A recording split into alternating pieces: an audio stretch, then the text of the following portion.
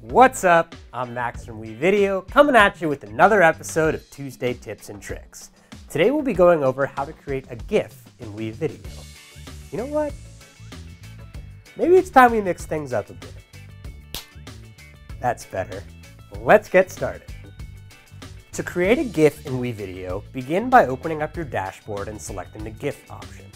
From here, you could simply select any video clips, images, or motion titles you'd like to include and drag them onto your timeline. Because GIFs are meant to be a smaller file size, you'll want to keep things short. Once you're set, simply click on the Finish button like you normally would to export a video.